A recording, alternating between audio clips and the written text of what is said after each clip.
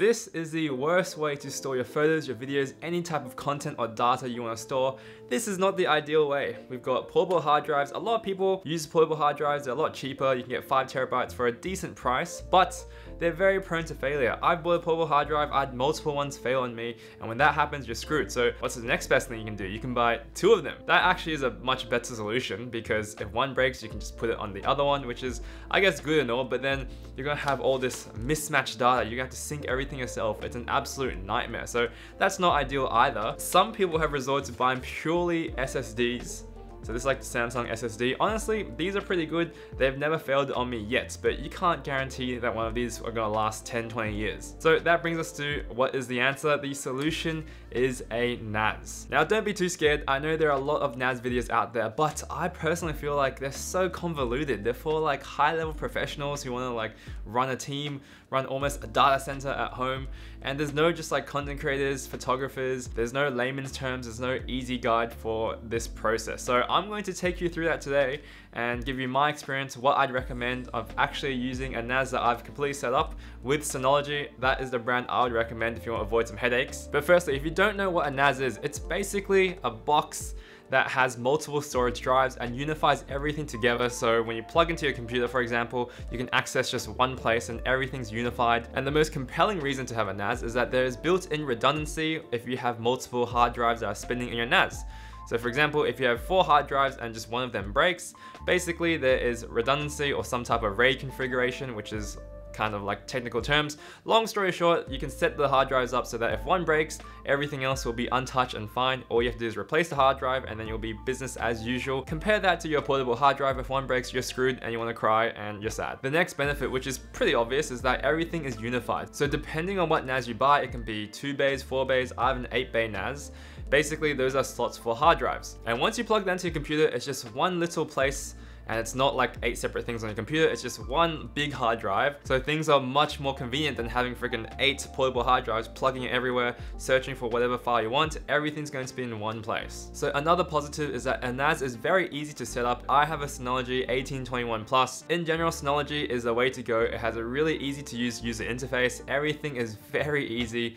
No type of programming, any like thinking you have to do. And that is what I have and what I definitely would recommend. But we'll talk about recommendations later. Another beautiful thing about NAS is because it's always hooked up to your internet, is that it's connected to the internet, so you can access it anywhere in the world. In addition, because you can access it anywhere, it's basically like having your own Google Drive, your personal cloud, to send links to whoever you want. So the days that you have to use Google Drive are over. Screw that 15 gigabyte limit. You can just put anything you want, send it to your client, send it to your friends, send it to anyone who wants your files, and it's a smooth process for sure. Lastly, an extremely underrated pro of having a NAS is that it basically operates as your own private cloud, like I mentioned. However, that is basically like having an iCloud backup. So Synology has a photo app where you can just basically download on your phone, it uploads everything to the cloud while your personal NAS, and you have all your backups, no worries. So you don't have to waste so much money on extensive storage for your MacBook, for your iPhone, especially on iPhone. I've tried to back my iPhone photos up myself, not using their iCloud service, and it's ridiculous. If you take them from AirDrop, they don't have the right dates.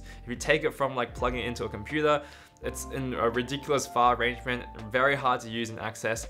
It's a nightmare, but with the Synology Cloud app, everything is seamless and you just save money not buying iCloud, not buying a 256 gigabyte iPhone. So that's a huge pro that is very underrated. So moving on to cons, although you can access your files everywhere, you are limited by kind of like Google Drive speed. So obviously, if you've ever uploaded anything to Google Drive before, it's not very fast. It takes a while. 20 gigabytes upload, I don't know, it could take upwards to 30 minutes, an hour, depending on what your Wi-Fi is at. So keep that in mind. I think the biggest con is that buying that box that houses the hard drive. So disclaimer, you have spaces in your hard drives. It doesn't mean they're full. So you have to buy hard drives and the big black box. And that obviously costs money as well, buying the NAS itself. So it is an investment, although I do think it's worth it. In addition, you will need to plug an Ethernet cable into your laptop if you want some decently fast speeds. So there are options if you have a Wi-Fi router, which you definitely will at home. Basically, you can access your files through Wi-Fi as well. However, that is much slower than actually using a cable to connect it like anything in the world.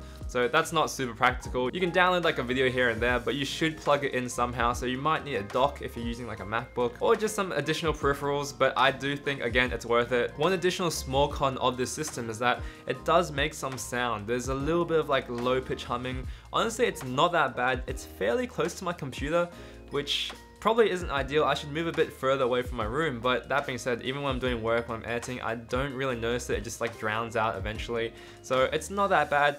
And also, you should leave your NAS on the whole time, so it does run your electricity bill a little bit, but it's not much, maybe like 30 bucks a year.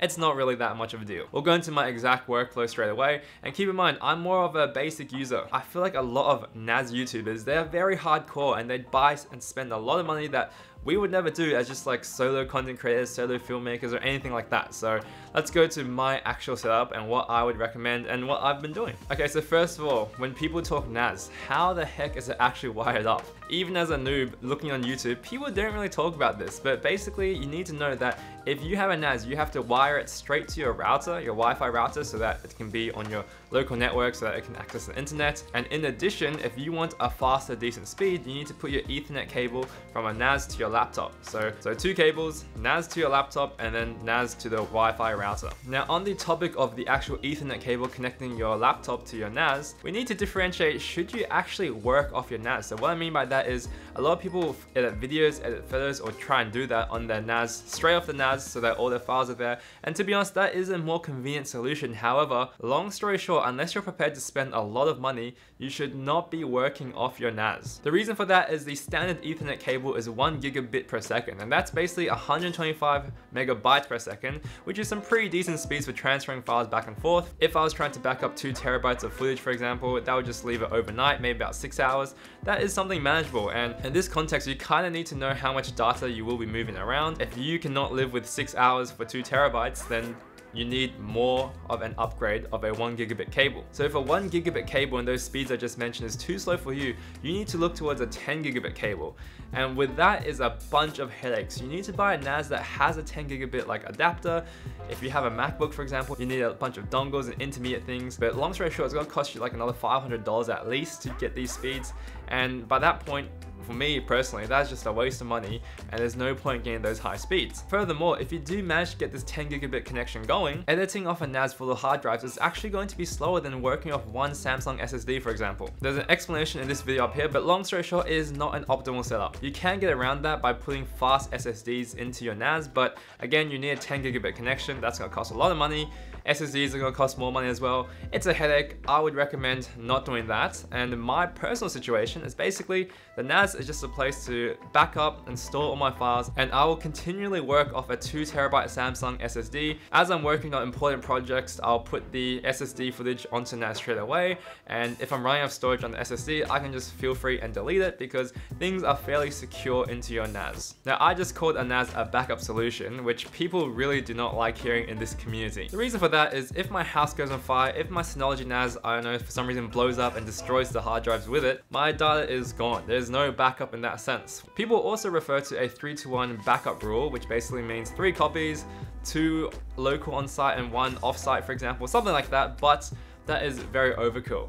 Because all my friends who are content creators, whatever, they either use a bunch of portable hard drives or SSDs, and this is definitely a step beyond that.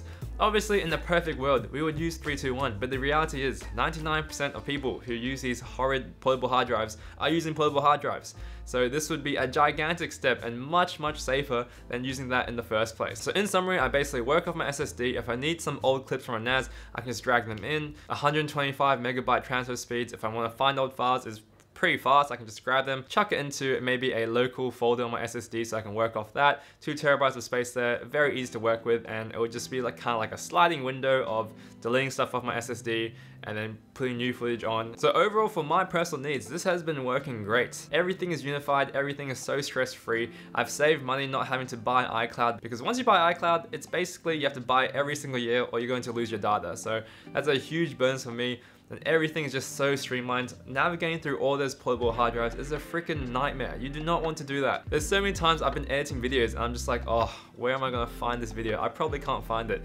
I'm just not gonna put the video in. But with the NAS now, I can search through everything very easily, and it is well worth it. The only problem with this setup is that sometimes I'm not gonna have enough Thunderbolt ports to put the Ethernet cable into my laptop. So it is fairly recommended that you do buy a dock, but buying docks costs more money.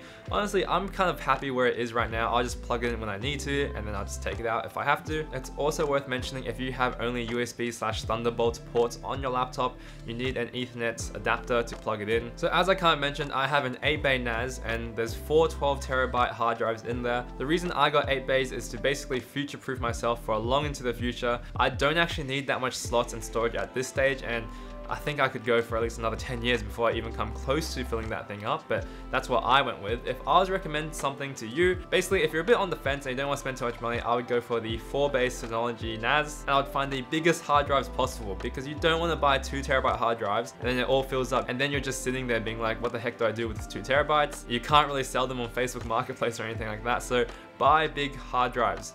12TB, 16TB, even 20TB, it's worth it in the long run, especially if you don't buy something huge like an 8-bay NAS. So I'm probably not even using the NAS to its fullest potential by any means, but it's still made a huge positive impact to my life and using data and storing data. So save yourself the hassle, get a NAS, trust me. Other than that, I hope you enjoy these pro tips. Leave any questions in the comments below, and thank you so much for watching. I'll catch you in the next one.